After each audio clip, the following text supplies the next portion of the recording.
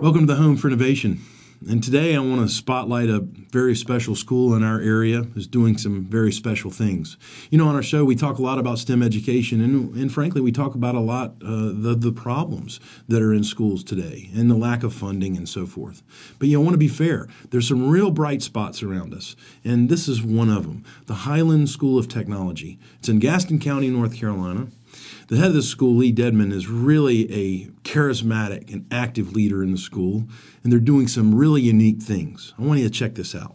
It is a school of choice. It's a magnet school, and that's a big key that the kids choose to come here. We have 700 applicants each year for about 145 spots, and the kids get an opportunity to select what they want to take. It makes a big deal for them, so they come fairly prepared.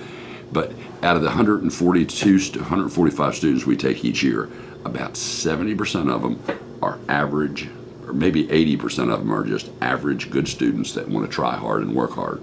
So this is a school that, number one, if you're there, you realize you're part of an elite group. There's a lot of kids that want to go to Highland School that don't get in. So if you're there, you recognize how lucky you are to be there.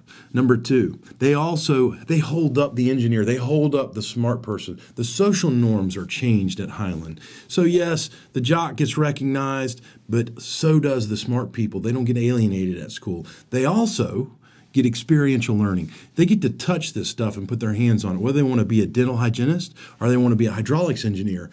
They get to actually put patients in the dental chair, see what it's like to be a dental hygienist. They get to experience that part of the job. It's amazing. At this particular school, it's cool to get good grades. You might hear a conversation in a lunchroom that, you know, I got a 92 in that test in world history, and another kid will say, man, I got a 93. And the kid that got a 92 will go, hey, good job. It's an encouraging environment, and the culture that we have here through the students and the teachers is amazing. So not only have they changed the social norms in this school in terms of what does it mean to be cool, but they've also embraced the private sector. Local community and business leaders are very active at Highland, and Highland is very active in engaging these folks. That's one of the things that really makes this work. We can't survive without business, and we're constantly on the lookout. We have an advisory group that we meet quarterly. It's filled with people from the business community, very few educators, but mostly business community that can do things that we can do for them and they can do for us. So at the end of the day, while Highland School is somewhat unique, they are not the only school with this kind of solution. There are more of them than you would think, and there are a growing number of them. But Highland really has established a model we can look to for the future in terms of what do we want young people's education to look like. Let me close by saying this. One of the other things I noticed when I visited Highland is not only just how good the academia was and the leadership there, but how well behaved these kids were.